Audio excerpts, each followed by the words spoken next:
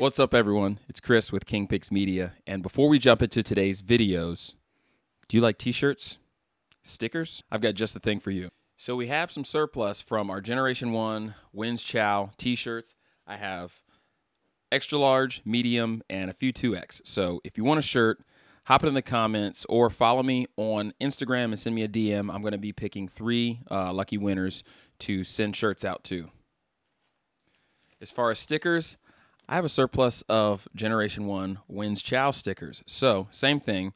Let's take that one over to Twitter. Follow me on Twitter, send me a DM, and I'll pick, let's pick 10 people to send stickers to. So, with that out of the way, let's get started. So, it's no secret, I really enjoy and appreciate firearms. It's a big part of what I do in the military. It's a big part of who I am and my hobbies.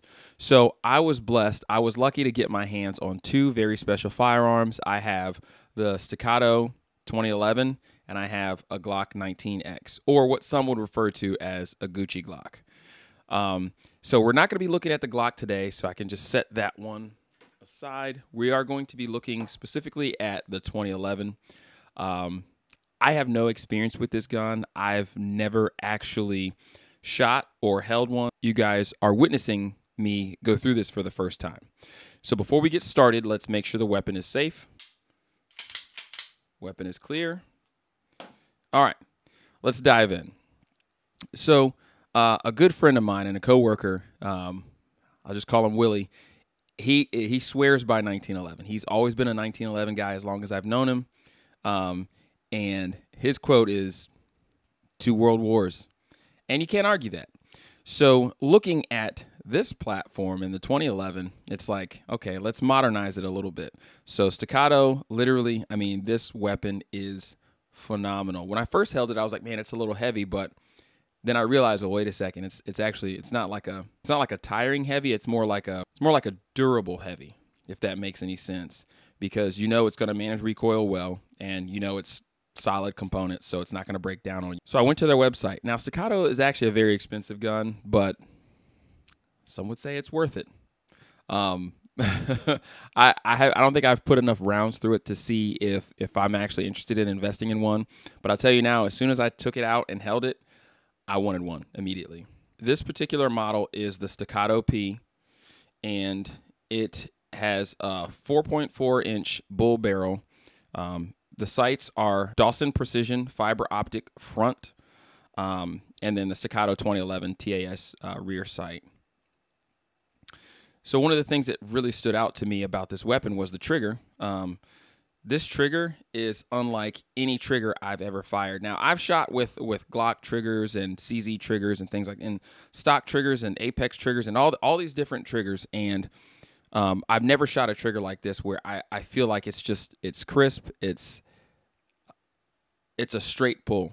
It's not, there's no play in it. So I'll show you guys. So you have the take up, then the wall, smooth. And then here's the reset. It's just, everything about it is so smooth. Let's do it again. Take up, you have the wall, boom. That's reset. So this trigger, I really enjoyed it. I've only dry fired this at this point, but hopefully I'm going to get some rounds through it. We'll see. I'm not sure yet. The length is 8 inches. The width is 1.3. The height is 5.5. So it's similar to, I don't know, kind of. I'll put it next to the Glock. Comparing it next to the Glock, it appears comparable, but it feels it's a little heavier than the Glock. You can get it with 2 17-round magazines or 1 20-round magazine.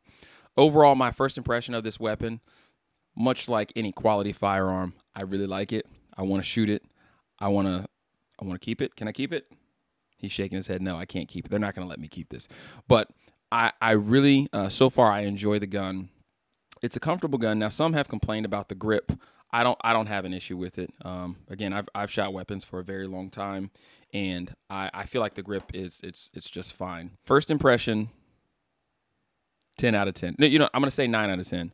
We'll say 9 out of 10 because I can't afford it right now. But hopefully one of these days I'll get my hands on one. So right now it's a 9 out of 10. Hey, if it's good enough for John Wick, it's good enough for me, right? Make sure you like or leave a comment with what you guys want to see in the future. And be sure to subscribe. Check out my Instagram and my Twitter for more. There's going to be giveaways. Like I mentioned, the T-shirts are going to be on Instagram. The stickers are going to be on Twitter. Follow me for more.